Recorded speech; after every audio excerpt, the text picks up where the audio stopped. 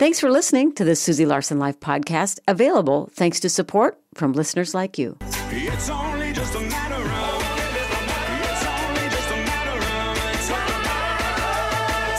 sing, so the back row is your glide.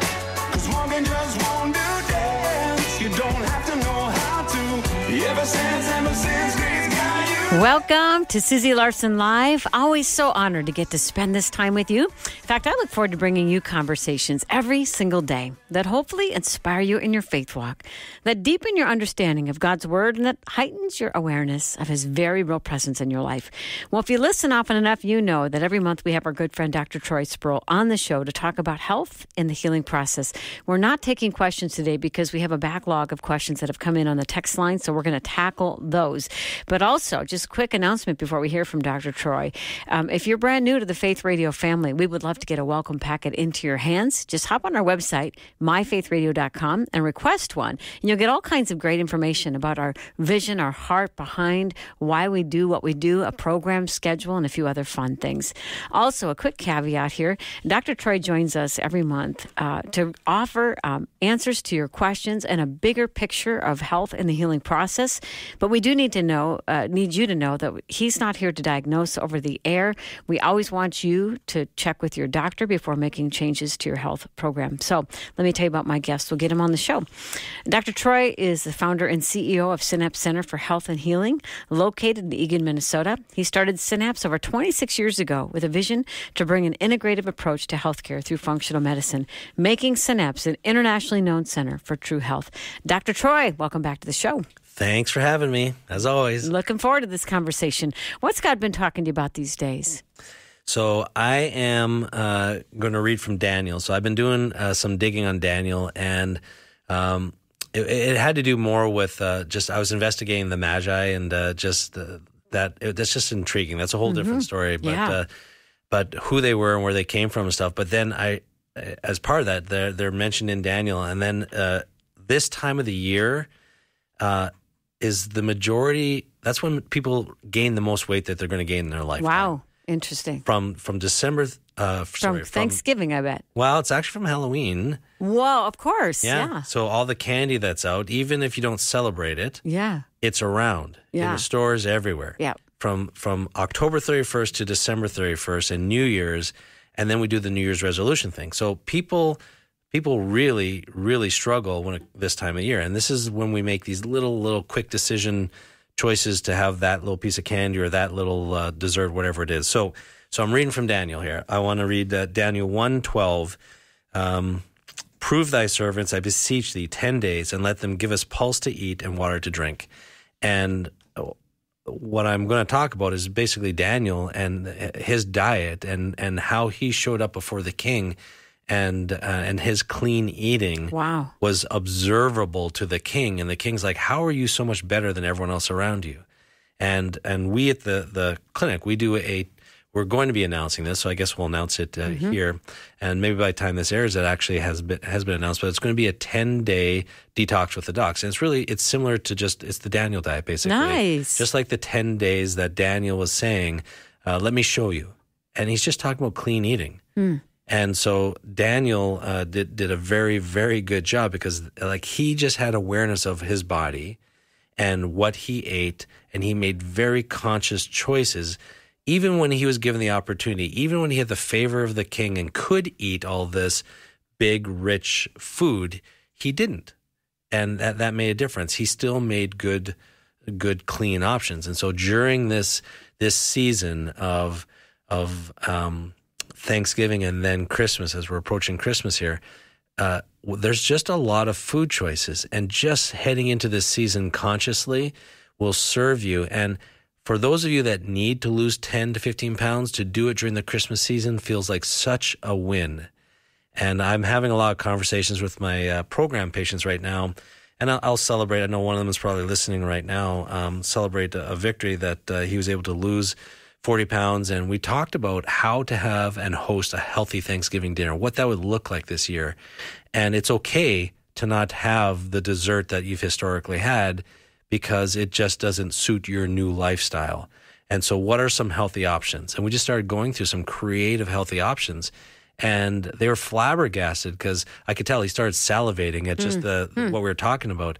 So they exist, and it doesn't have to be this crazy desserts indulgence kind of numb fest at all. Yep. You can go through Thanksgiving and eat plenty and still not fall asleep during a football game watching or something afterwards. And feel toxic and lethargic. You know, I've been talking about this quite a bit this month because I'm super passionate about finishing the year strong so that you show up with vision and revelation into the new year. I've been talking about this for years, that just I feel like the enemy wants to bait us into numbing indulgence, and as if we're no different than people who don't profess Christ, but we have the hope of the earth alive in us, and we're not trying to rain on your parade, but practicing some kind of self-restraint during these months so that you have clear thinking, so that you have space for God, where you're preparing him room, that you can get revelation, because there are lessons that God wants you to take with you into the next year.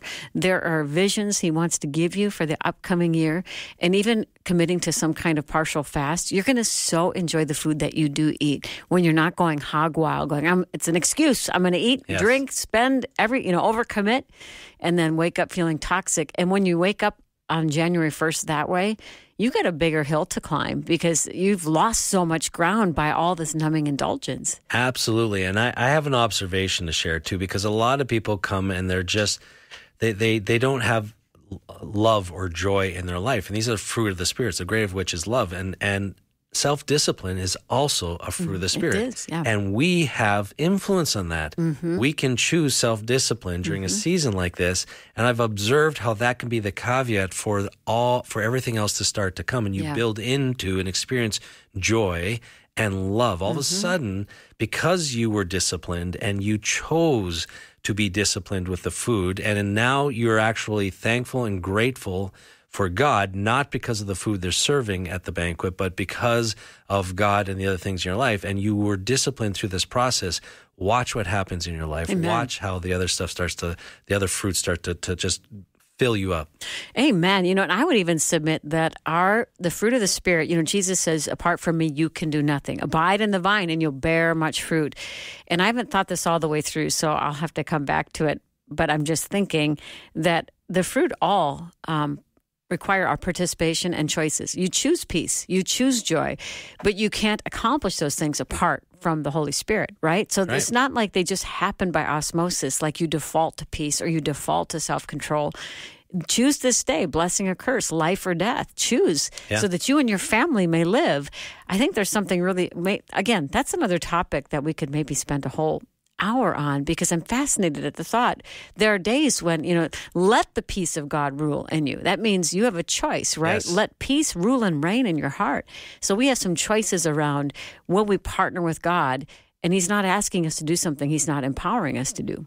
Right, absolutely. There's an action step, and sometimes the action step is actively surrendering, but sometimes it's an action. Yeah. And so we see that a lot. Even with Moses, people had to choose to leave. I was flabbergasted when I found out that not all of the Jews chose to go with Moses. And so that to me is just remarkably, and 40 years is a long time for them to go through the desert there, but there was a lot of action, and God still needed them to make choices daily. Yeah. Amen. Yep. Amen. All right. So we're going to tackle some questions here. Here's one from Kathy. Hi, could explain what sensory motor dysregulation is? Going through a lot of stressful emotions. Sensory motor dysregulation. What say you? So sensory motor dysregulation generally is something we see when, so I'll break it down. Sensory, basically, just think of all of your senses, visual, auditory, even your own thoughts, but certain things become overwhelming.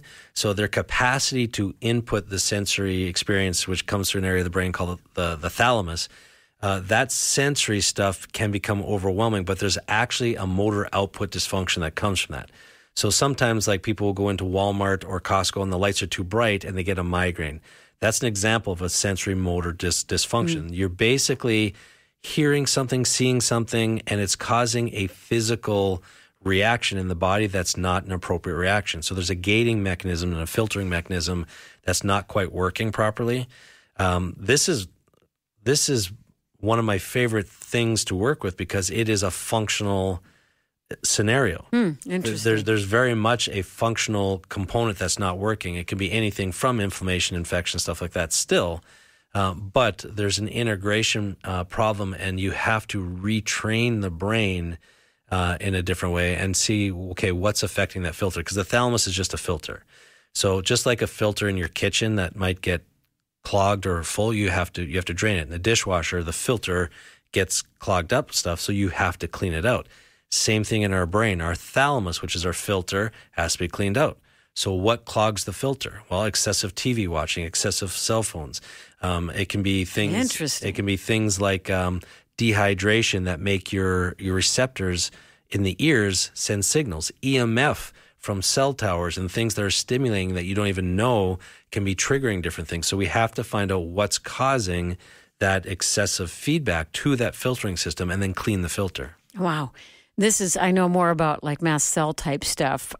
First of all, I want to testify. I'm healthier than I've ever been. I'm amazed at how God is restoring me one step at a time. So grateful. But I will say, our church is an amazing church, big church. It's an old building.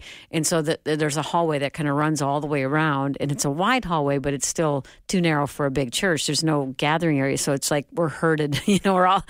And the strength of the perfume of every Sunday, I feel like I'm like, and I'm not hypersensitive to things anymore, but I almost can't bear it. So what's that? I mean, is it just strong perfume in the way that the building is? But I mean, it's... No, it's still... So yeah, that's means your nerves are close to threshold that sense that stuff because of past stuff. Oh, okay. So people with multiple chemical sensitivity are the same way. They don't have a large capacity to handle that stuff because their nerves are sensitive to it. So it doesn't take a lot to exceed that. Now, as you go on through time and things improve that way, that might come back. It's hard to do as we age. It's easier to do when we're in our 20s. And then also perfumes in particular have aldehydes in them, and so your body has to detoxify that. It's amazing. And so the aldehydes themselves can actually cause a problem. And we do see a significant problem, especially with unnatural scents. Because they're not natural, and back in 2,000 years ago, they used to have perfumes from essence of flowers and stuff. They make these things out of oils and frankincense. Yeah. So it's different. It's a little bit different. There are healthier versions of it, but there are very unhealthy versions of that. So it can't be good for people even who don't have who aren't maxed out in the threshold, right? Because it seems it's so chemical. I mean, I smell the chemicals in it. Well, I'll say another one. So candles are known toxins. Really? So there's a lot of scented candles. Now, candles themselves are good if they're wax and soy candles. Well, maybe they're less sooty. Yep. No. Are we bargaining? Okay. Want my candles to be good? What's a good candle? So anything that burns oil is good. So if it has a whole bunch of ingredients in the making of the candle, interesting. It's bad. If they add any type of chemicals or artificial, then it's bad. And so you're really releasing chemicals in the air. You are. We have patients who got cancer who worked in a candle shop, and that's because of just the chemicals from the off-gassing and the burning of the candles. Wow. So, in some of the stores, as we go to break, some of the stores you go in where you have 1,000 perfumes, to me, it's the same as walking down the pesticide aisle, in the fertilizer aisle at a home improvement store. It's the same thing to me. Yeah, I almost can't bear it. Wow.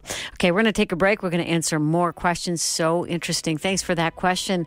And we're going to talk about triglyceride levels when we come back. And we'll answer lots more questions. Troy's super excited about the triglyceride question. Dr. Troy Spurrill is my guest today. This is Susie Larson Live. We'll be back in a minute.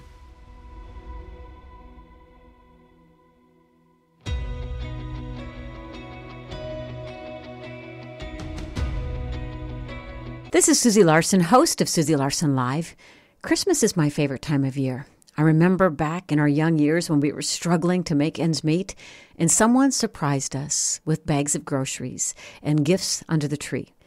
All these years later now, we love to surprise others who have a need. Maybe you know someone who has a need this Christmas. You can give hope to someone this Christmas, this year, by sharing their story at myfaithradio.com. Help us help them and be a blessing to someone this year on myfaithradio.com.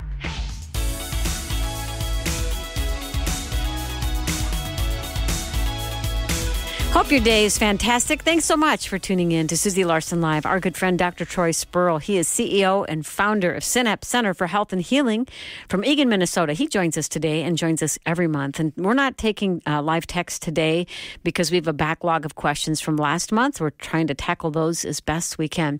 So Carmen writes in, wondering if Dr. Troy has any ideas of what she could do to get her triglycerides down. She said she was going through cancer treatments 13 years ago. They gave her Lupron shots to stop estrogen because she had breast cancer, and the shots made her triglycerides go up to over 2,000. Now those levels are rising again. She's thinking it's because she's going into or is in menopause, wondering what she should do.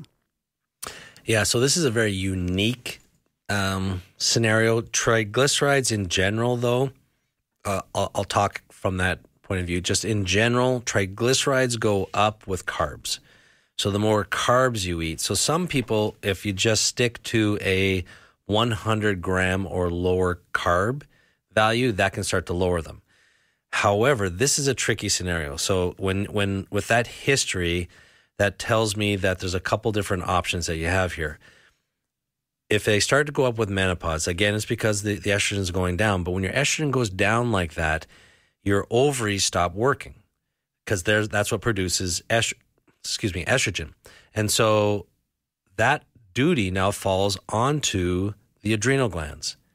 So your adrenal glands basically are not very good at making estrogen, but they try. So that becomes a very stressful event for the adrenal glands. That's your stress gland. Well, the adrenal gland basically will secrete things like cortisol, adrenaline, and they have an impact on other hormones, thyroid hormone, insulin. So there is a secondary effect when you have what we call adrenal distress or adrenal stress. It can have a secondary effect when it comes to the blood sugar and insulin. So my first question would be, is menopause causing your blood sugars to also go up, causing your insulin to go up? If that's the case, the first thing you want to do is support the adrenal glands. You support the adrenal glands by getting more sleep. Vitamin C helps the adrenal glands. Any type of stress management helps the adrenal glands. One of the things that helps tremendously if the blood sugar is going up is an herbal called berberine. Berberine will actually help pull the sugar from outside in the blood vessels into the cells. It helps insulin become more sensitive, kind of unlocks the door a little bit there. And then other things like ashwagandha and stuff can help too at calming the adrenal glands. But you want to go into adrenal support mode, and specifically if blood sugar or insulin or hemoglobin A1C start to get a little bit high in lab work, that tells you it's because the sugars are starting to accumulate and the triglycerides. So that mimics having a high carb diet, even if you're not having a high carb diet. Wow. Okay. Here's a question. Would love to know that if there's reliable research behind the anti-inflammatory diet, and also your thoughts on shade vegetables. So yes, there's plenty of research on anti-inflammatory diet that's very, very good. But also at the same time, keep in mind that anti-inflammatory diet for one person might be different than another person. So there's anti-inflammatory diet about whether or not a food traditionally causes inflammation, but also for individuals that could be different. And so some people, like we've said in the past, can't tolerate an apple or garlic because they have SIBO or because they have an allergy or sensitivity to that food. So plenty of research on anti-inflammatory. Let me see. Going off the top of my head, the research started back with is a medical doctor in the 70s who wrote a book about heart disease, and he called it the aerobic revolution. And it basically was to get people running to reduce the risk of heart disease. And then people got really, really good at running, kept obesity levels down, and they weren't even close to what they are right now. And then he ended up having some people become marathoners that still passed away 10, 15 years later. And that's when he wrote the book, The Antioxidant Revolution. Wow. And so the antioxidants primarily come from our diet. And so he wrote that book in the 80s. So that's how long we've been studying this. Wow. And one of my mentors, he's been going since the 50s, studying vitamin C and antioxidants. And he actually worked with Linus Pauling. So that tells you Do you know who Linus Pauling is? I don't. You're giving me that look. Okay, I wish I knew. Oh, yeah. Us science geeky people really, he's like... well, Linus, how could he not be? So let's see. Yeah, so... yeah, right. Linus Pauling. Yeah. So he's the only person to win 2 Nobel Prizes. Wow. So totally should know that. Wow. Yeah. So he was but he studied vitamin C and very, very gifted man. But a lot of the antioxidants are part of the anti-inflammatory diet. So there's probably a couple million documents when it comes to the actual benefit of antioxidants in particular, but now with the anti-inflammatory diet too. I know we've touched on this, but it feels like it really bears repeating in this context of this conversation. I have a old college friend who was an extreme athlete and do the cross country skiing, Birkebinder, like long distance, high intensity, and ended up with colon cancer. And doctors really, and this was traditional medicine, said they believe that she got cancer because she was doing extreme exercise and not doing any antioxidants after her workouts. Yep. So to explain what happened with the free radicals. So that's exactly the book that this doctor, and I can't remember his name, but the aerobic, Kenneth Cooper. Thank you. Yeah, producer Angie. Yeah, to the Angie. rescue. Yes, come on. Dr. Kenneth Cooper, and basically, when you exercise, you're breaking your muscle down. So there's inflammation that comes from that, and there's free radicals that come from that.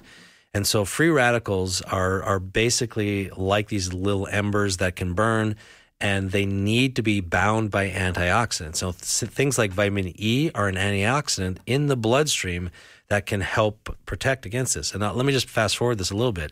If you don't have the antioxidant vitamin E in the bloodstream in high quantities, and those embers the free radicals from exercise kind of start to fall onto the blood vessels, guess what happens? Well, you don't have to guess. I'm going to tell you. That'd be a horrible show. But you end up getting these cells, they're called foam cells, that send a signal to bring in cholesterol so cholesterol can patch the hole.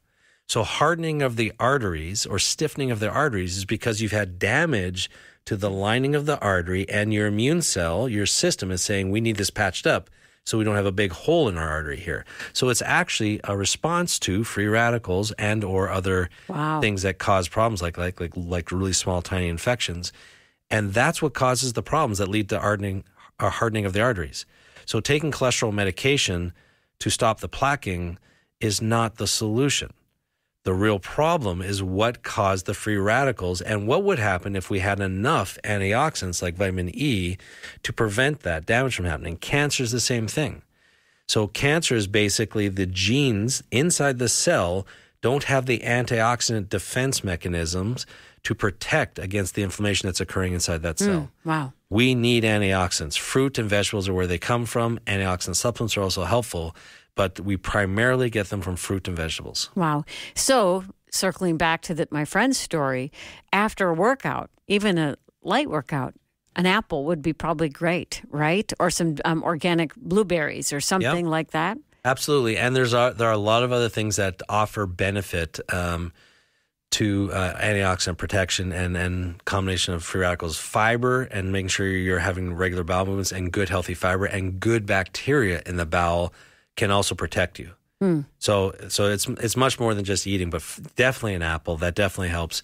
That's a big part of it. We want things to rejuvenate, but also the foundational stuff of good probiotics, good bacteria in your gut can help protect you against something like that because they can actually produce antioxidants of their own. Yeah. Wow, interesting. Okay. Mary says that she had a total hysterectomy, ovaries removed years ago, no current hormone replacement. Why might I still be having hot flashes or something similar from time to time? So hot flashes aren't actually from the ovaries per se, but hot flashes are from your brain's lack of sensing different things in the body. So generally speaking, that means there's a problem either with the adrenal glands and or the liver system, but there's a feedback mechanism to an area of the brain called the hypothalamus, and it kind of regulates your body's temperature. And so most commonly it's an adrenal thing, meaning there's the adrenal glands, again, they're a stress gland, and if you don't have the hormone, it's going to send a stress signal back to the brain. People who don't sleep enough, people who have had a stressful diet or stressful life, some people have had quite a bit they've had to deal with. Any type of mental, chemical, or physical distress, intestinal inflammation is part of that, can knock down your adrenals. And so that is the number one thing we tend to work on, is helping them with their adrenal function to stop their hot flashes. And so you have to regulate that hypothalamus part of the brain. I'm going to say another thing. Mycotoxins or Lyme toxins, biotoxins, impact receptors in the brain called leptin receptors that stimulate the hypothalamus. So it makes that area of the brain more sensitive, so it takes very little signals or feedback to the brain to cause the hot flash. So there can be stuff like the environment you live in can just be moldy. And I just had this conversation yesterday with a patient where we identified it was her apartment that was causing her issues. I asked her to move out of her apartment for a couple of weeks, go to a family member's house and see if she felt any different. That was our test we did. And she said it was night and day. Wow. And so that we knew there was something in her apartment. Wow. All right, just a few minutes before our break here, Rosella says, please ask Dr. Troy if leaving my radio on all night reduces the quality of my sleep. I fall asleep easily and occasionally catch something being said on the radio. I often sleep for 10 hours since I had open surgery for PMP appendix cancer 3 years ago. Thoughts? So I don't have any scientific evidence of this, but I do suspect it disrupts sleep, and I'm not a fan. But I have people say it's the only way they can get to sleep and other things like that. And I just think there are healthier ways. If someone's desperate, yes, it can help. It helps some people actually think less, drifting off into sleep. People used to tell me that they'd have to fall asleep with the TV on, and it's the only way they could sleep. And I'm not a huge fan of that. So I try and encourage people to find a different way and to keep something like that out of the room if you can. Right. And again, you'd be surprised getting the phone out of the room, what a difference that would make. Yeah. But if you even have the phone and have it maybe 6, 7, 8 feet away from you, but put on the Abide app, we've covered that on the show before. There's a timer. You can do 30 minutes or a couple hours, but if your brain is just too busy, it just has you take deep breaths. It's quoting scripture.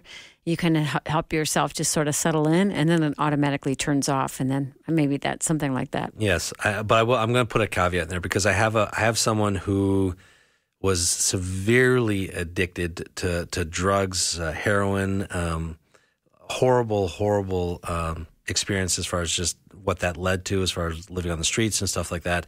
And recently is now 8 months clean of everything, doing just fantastic. And she plays praise and worship all night long.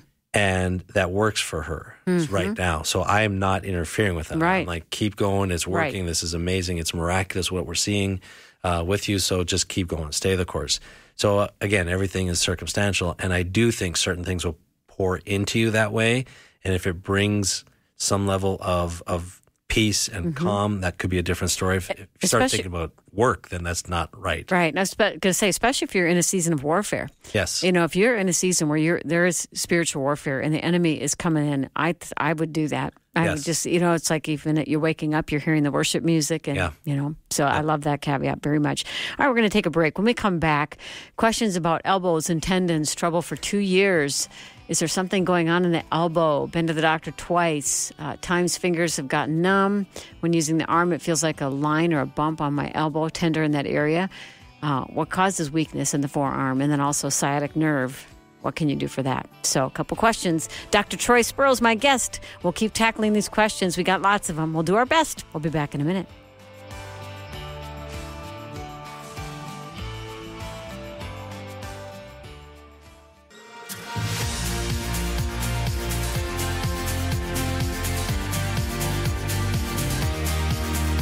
Really glad to have you listening today. I'm Susie Larson. This is Susie Larson Live. Dr. Troy Spurrill is our guest today. He joins us every month for health and the healing process, answering questions, doing our best to help you take your next steps towards health and healing.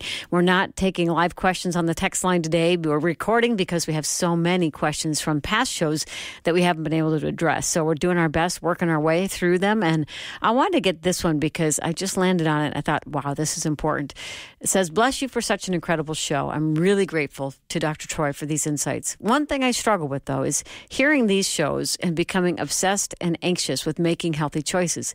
How do you find the balance where you're caring for yourself as the image of God, but not making health an idol? Both of us want to shout from the mountaintops. This is like a favorite, best question ever. What do you say? Yep, I love it because this is great awareness, and this is very, very true. So a lot of what we do to help people get from point A to point B is when you're kind of sick and you're not feeling the best. So these are recommendations to get things started. But it's one of these things where our world is so toxic right now, and things are very, very challenging. So this is my breakdown of that question. This is what I tell people.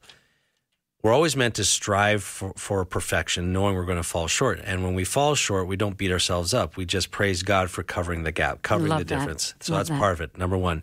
Number two, this is our temple. It's meant to honor God. And so that doesn't mean your temple doesn't get dirty. That's like not opening the door to your temple. So you just have to allow it to get dirty by bringing things in, but you've got to clean it up. So you can't live in that dirty state. So it's not about getting it right all the time.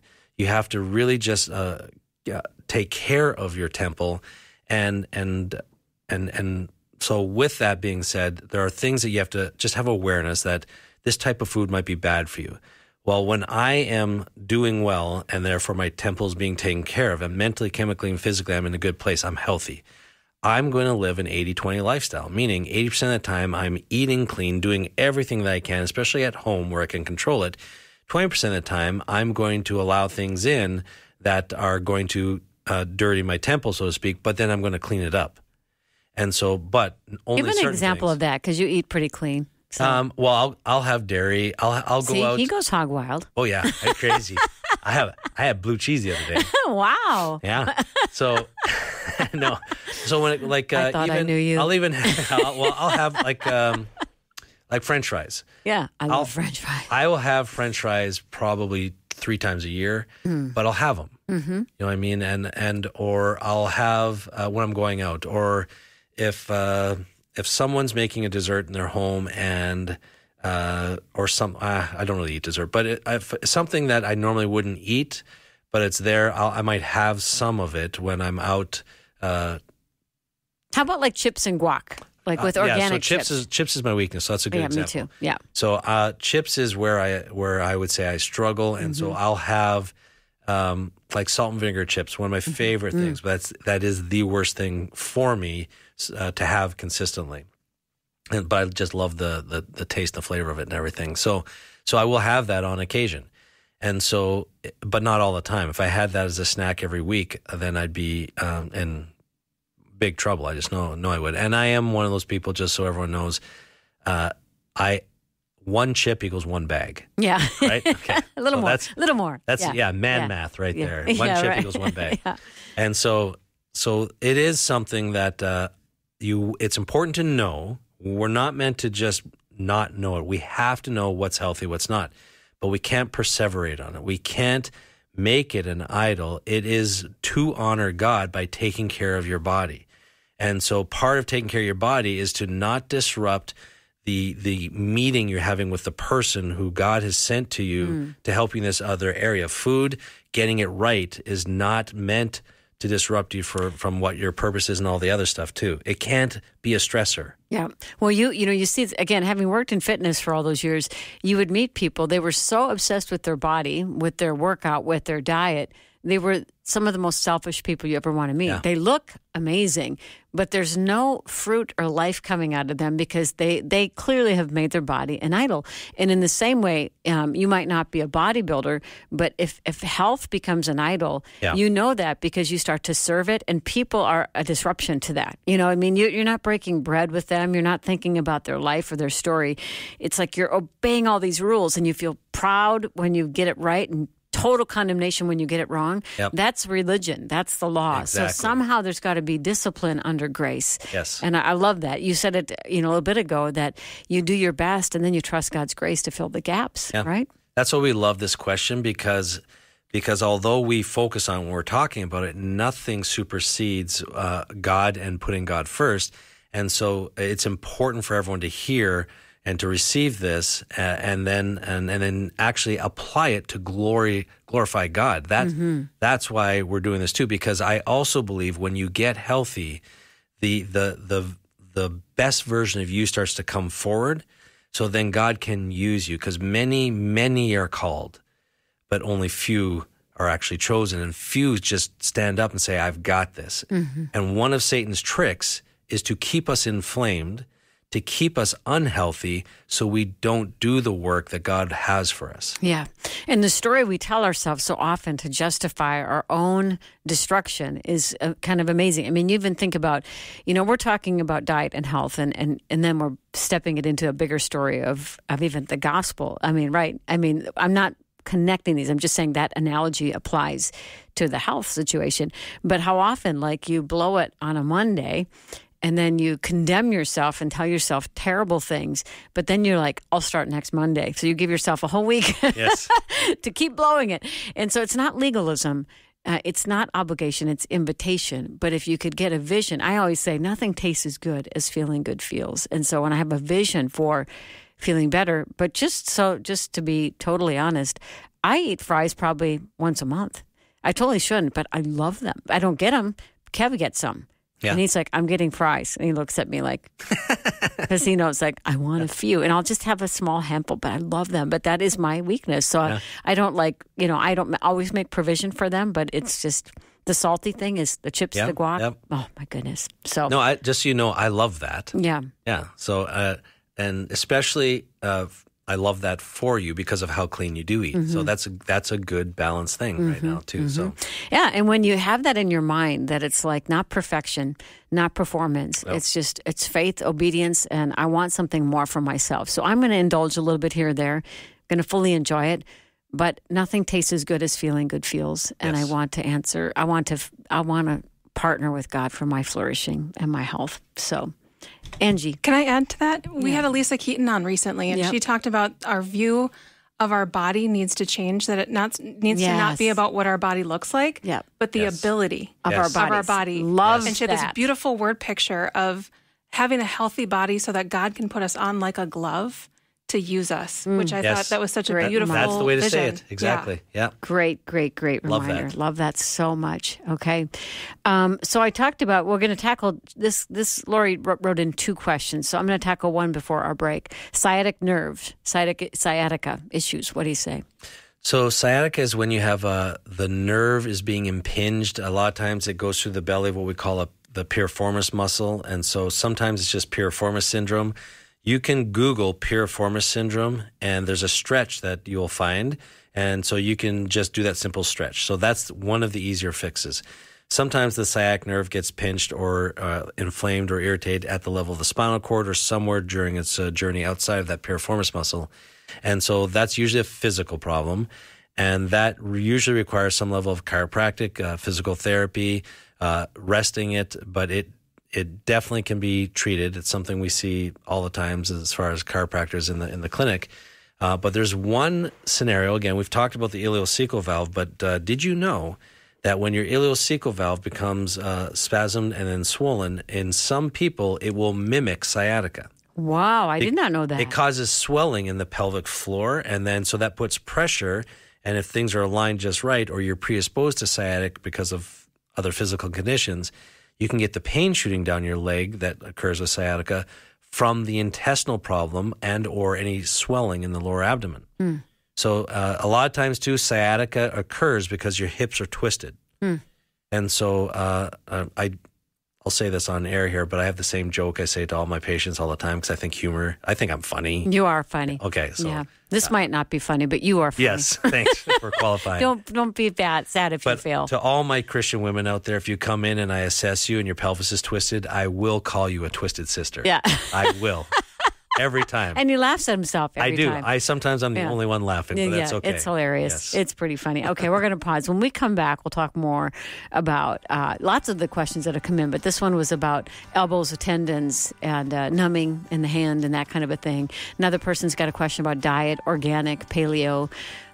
Tina says forgiveness. You were talking about this last month, so we're recording these shows back to back. Forgiveness is such a gift in many ways, a gift you give to yourself and to others. And she also asks, do the supplements for fruit and veggies work if you don't eat enough of the real food? So I'll love for you to answer that one as well. More with Dr. Troy in just a minute.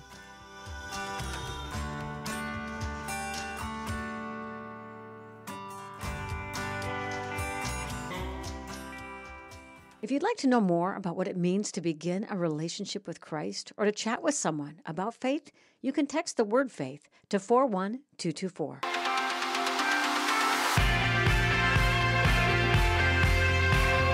Every day is a great day when we get to have Dr. Troy Spurrill in studio. Today is one of those days. We're taking questions off of the text line, not taking live questions right now because we want so much to honor all the questions that came in last month that we couldn't get to. And Lori asked a question about she's been having issues with elbows, tendons, troubles for 2 years, something going on in the elbow. Been to the doc twice. Neither of them took any pics.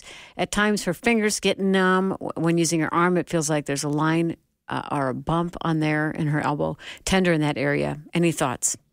Yeah, so with elbows and wrists and things like that, the first thing that we always look at is we do assess the elbow joint and see if it's something like tennis elbow, that where you're using it over and over in the same type of manner. If that's not there, the most common cause of elbow and or wrist stuff is coming from the neck or something called thoracic outlet syndrome. Wow. And so the nerves come from the neck, and if they're just irritated a little bit, so any type of stress, any type of just our head going forward, and as we age, our head tends to go forward. And even nowadays, we see kids with what's called text neck, where they're on their phone so much and their heads are going forward. Well, the space that the nerves have to actually come out of the neck becomes smaller and smaller. So the nerves start to get irritated, and you lose function with one of the muscles in the arms around the elbow or around the wrist.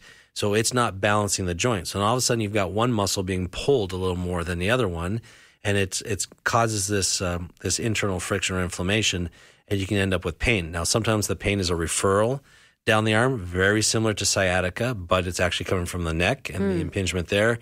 Or sometimes it's because of the inflammation being induced because of the imbalance in the joint. So when someone comes in, I'll assess 26 muscle tests of the arm and forearm and even the small muscles in the fingers to find a weakness, and then we'll go up and we'll push on their neck to just slightly take the pressure off that area, and it'll tell us exactly what part of the neck is causing the weakness in that muscle. Interesting. You fix the neck, then you work on the muscle a little bit to get it back into balance there, and the pain slowly starts to go away. So that's the most common one when it comes to any type of elbow and or wrist. X-rays, unless there was a fall or anything, imaging usually is not relevant, as relevant in these scenarios. And so we usually go right to assessing the muscles of the arm, forearm, then it almost always leads us back to the neck and or some of the muscles in the armpit area that can get tight and pinch the nerve, just like sciatica. Exactly. I would imagine if you let that go for too long, you have all these assisting muscles spazzing. You're going to create secondary problems that you have to deal with. Yes. That question didn't come from the sciatica person, did it? Is it the did. Same? Really? Yeah. Okay. So that's curious. Yeah, you've got a rotation, counter rotation. You've got a category 2 pelvis most likely with an increased first rib on the opposite side. So this is a pattern we see all the time. The pelvis twists, the upper body counter rotates, the rib goes up. Oh, that makes so much sense. Causing an actual, it's like sciatica in the arm, basically. I mean, the fact that you even connected those two. Wow. Yeah, we see it all the time. That is amazing. Wow. Okay. Tina wants to know, do supplements for fruit and veggies work if you don't eat enough of the real food? They help, but they don't replace the real food. But they definitely help. But they have to be clean again, so good source, because a lot of people or a lot of companies start making supplements because they can make a buck, not because they actually have good ingredients. Yeah, sometimes they get fillers, right? Yeah, fillers and just the lowest grade of. Yeah. So they'll take the end, the really, really past ripe products, if you will. Oh, wow. So they take low grade material. So you got to be very selective on the companies. But yeah, they do have benefit for sure. Interesting. And there are I take a liquid one it's got loaded with fruits and vegetables, antioxidants, and it's high quality. And so it's worth looking into some of those, right? Yes, absolutely. I just take that in the morning with some greens and I shake it up. But they don't replace fruit and vegetables completely. Yeah. People need to hear that That's part. important. Okay. Let's see, just a few minutes left here. Question for Dr. Troy. Is there a safe diet for a person with a mechanical heart valve? And then he or she says, where might I find a doctor like Dr. Troy in Iowa? You got to form an association, man. I've been saying that, but you're so busy. But yeah.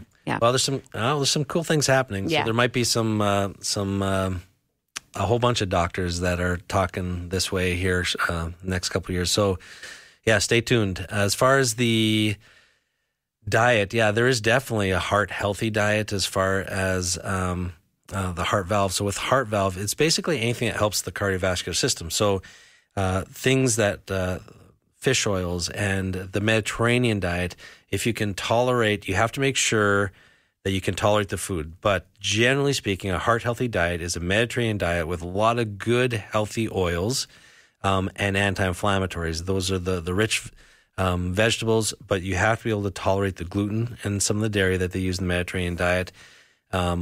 If you can't tolerate that, then you have to do like a combined Mediterranean diet and anti-inflammatory diet. But generally speaking, you want the good healthy oils, and you want lots of water. But the Greeks and the Italians just do such a good job with how they prepare their food with oils. It's such a healthy way of doing it, and even the salads. I love heart healthy salads with berries and oils in there and different things. Healthy like that. nuts too, or healthy nuts. Yep, absolutely. Good. Yep. What's the best way to start a journey of reversing type 2 diabetes? Ooh, love this question. I was going to say I love it too. Yep. Way to go. So that's kind of everything. So improve your sleep, improve your exercise, start to improve the diet, get low glycemic foods, get the sugar going into your muscles. So that's exercise, sleep, and diet. Reducing your stress. Slow and steady wins this race. You want to build good, healthy habits. And so one of the fastest things that can help is buy smaller plates for your kitchen. Wow. So you get a plate half the size of what it used to be, and that actually will start cutting down your portion sizes. And then just plan walks and or physical exercise 30 minutes after eating, and any extra hunger that comes back won't be there because your muscles will be starving for it, not your stomach. Ah, so good. So good. Hey, Dr. Troy, is it even possible to heal the thyroid and get off medicine after being on it for 20 years with Hashimoto's? Yeah, absolutely. It's possible. It's not a guarantee. But yes, if your thyroid is still making hormone, it's definitely possible. We've had that.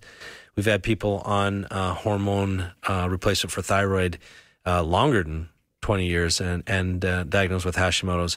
And so that's definitely possible. I couldn't even tell you what number, though, whether we're at 40 or 50%. It'd be somewhere between 40 and 60% of our patients are able to get off their medications. Is a very, very, very, that's a guess. Okay. We got about 1 minute left, and I'm trying to decide which question.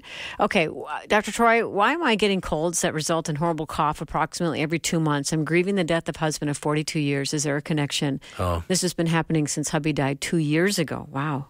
Yes, I would say there's a connection. So if there can be a connection, but if it's happening since he died, there's emotions that can influence our body quite a bit, and so there's a lot of stuff there. So I would explore some of the emotional part of it, even if it's lack of forgiveness, if it's resentment. Resentment's one that, like, even being resentful of being left alone in that scenario can affect the liver system, which then affects the bile duct, if you will. And the recurring cough stuff is one of the things we see with bile acids that build up because your liver and gallbladder and bile system are a little bit compromised. So the big thing is to make sure, just check the emotions, and then I always go to that liver and bile duct system. If there's any resentment or unresolved anger towards the death, make sure that gets resolved, any forgiveness, anything like that, and that can help quite a bit. So... Wow, thank you. And as we get ready to wrap here, I can't help, I just got to mention this. Is it possible that there's mold in your place? Because that could also cause a recurring cough, right? Yes, absolutely. Yeah. And same with Bartonella. Wow. Okay. Thanks, friends, for tuning in. Thank you for your questions. We love you. We trust in God's going to lead you on the best path that he has for your life. That's right out of Scripture. We so appreciate doing this journey with you. Dr. Troy, thank you for your time. I know you're such a busy guy. Thank you. I absolutely love it. I always love our conversations. Be blessed. Be at rest. Take the next steps God leads you to. And even in this holiday season, have a presence of mind to be present with God, present with each other, and make the next right choice. We'll meet you back here next time.